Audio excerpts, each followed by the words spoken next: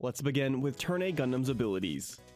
Turn A Gundam's primary fire is Beam Rifle, a highly accurate beam weapon with minimal recoil and some accuracy loss. This weapon fires a shot every 0.5 seconds, does 125 to 55 damage depending on range, and uses 1 ammo per shot. Hold secondary fire to charge up the weapon, increasing its damage and turning it into a rapid projectile. Charge shots take 2 shots of ammunition, but do 330 damage at max charge, or 660 if they headshot. Charge shots have no fall-off damage, pierce so they can hit multiple enemies, and can score headshots for double damage. Beam enemies down at range with charged attacks, and fend off close-range targets with regular shots. Turn A Gundam's F ability is Overhead Throw. Grapple an enemy and throw them to damage and stun them. This 9-second cooldown initiates a small dash that ends with a long grab animation. If an enemy is caught in this animation, it breaks through any enemy shields, deals 400 damage, and then throws them behind you to stun them. Grab enemies that aggressively push onto you, but be careful not to miss, as missing locks you into a long animation where you are completely vulnerable. Turn A Gundam's E ability is Nanoskin. Repair your suit for a short time to recover lost hit points. Nanoskin recovers 100 HP per second for a total of 500, and when activated it cannot be destroyed or cancelled. Save Nanoskin to survive when most threatened, but be careful not to waste it, as it is a long 25-second cooldown. Turn A Gundam's left shift ability is Thruster Gauge, a 2-section mobility bar. It can be used slowly to sprint or to hover in mid-air, or each bar can be fully expended as a short-range dash. Use it to safely play in separated positions called off angles, and to return quickly from spawn after death.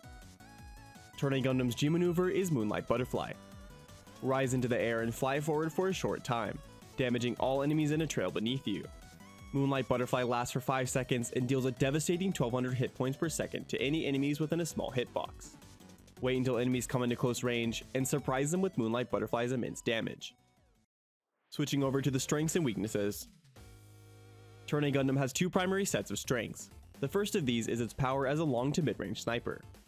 Turn A Gundam has the second highest effective range in Gundam Evolution. While it doesn't quite have the one-shot potential of GM Sniper 2, Turn A Gundam still holds quite an effective weapon. Its charged projectile is fast, pierces through enemies, and has a lingering hitbox. These combined make the shot very reliable for a projectile, which is particularly devastating given its high damage that doesn't fall off at range. The second of these sets of strengths is Turn A Gundam's beefiness. While it isn't meant for close range fighting, it excels at surviving being dove by enemies, which is when enemies jump onto you and force a close fight. Its stun ability, 2 dash mobilities, and uncancelable self-heal give it sustain and options when dove. Whether choosing to stun the enemy or dash away, Turn A Gundam is much harder to kill than its sniper counterpart GM Sniper 2. While Turn A Gundam is a powerful and flexible mobile suit, it still has weaknesses. Low damage output at close range is one of these. Turn A Gundam is good at stabilizing from close range threats, but it still will lose them if it doesn't get support, or if it doesn't outplay the enemy drastically. It also lacks the capability to one-shot full HP targets, so Turn A Gundam will lose to a GM Sniper 2 at long range. This may seem like a rather particular weakness, but GM Sniper 2 also plays best on long-range maps, so this matchup is very likely to occur. Unlike Ashimar and GM Sniper 2, Turn A Gundam also lacks a vertical mobility cooldown. It can access high grounds with its ultimate, but it is infrequently available and therefore doesn't allow consistent access. So with the strengths and weaknesses covered, in what situations should you play Turn A Gundam? As a long to mid-range sniper, Turn A Gundam is best on maps where it can stay within a range that is long enough to outrange other enemies, but not too far to become inconsistent. For Turn A Gundam to be most effective, it is very important that these also be wider maps, with opportunities to shoot from the side angles away from the core of your team, which are called off angles. Maps with high ground positions that can be easily accessed are also very helpful.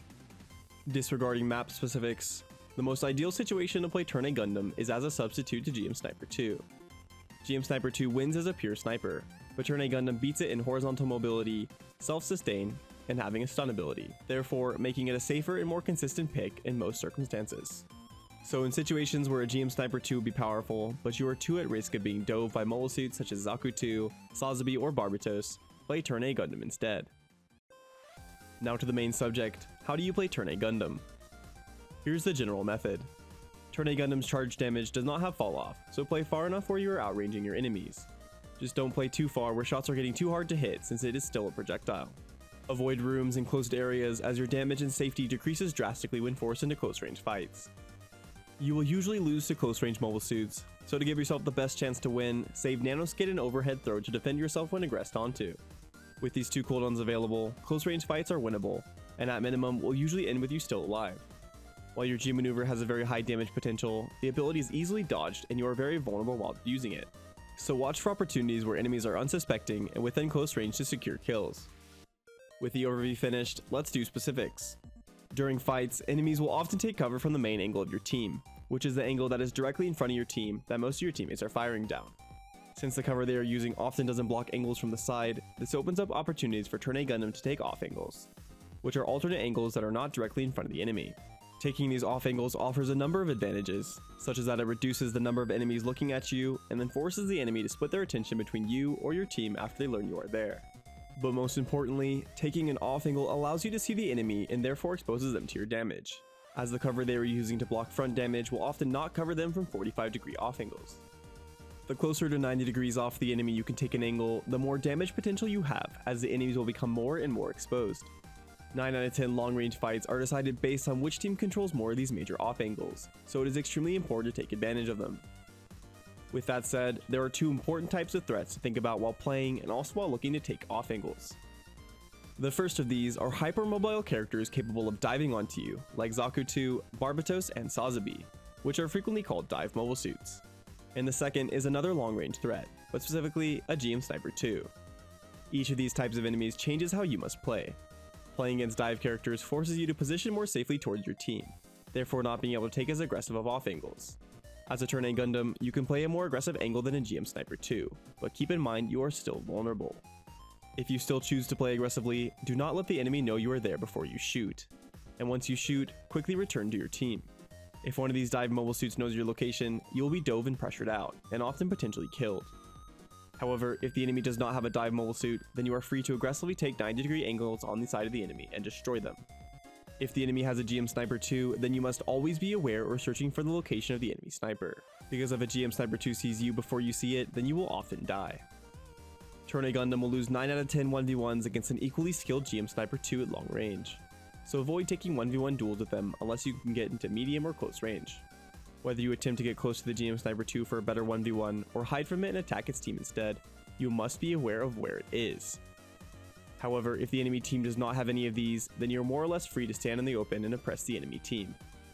Reminder, do not waste nanoskin and overhead throw, as they are your safety net against dive mobile suits.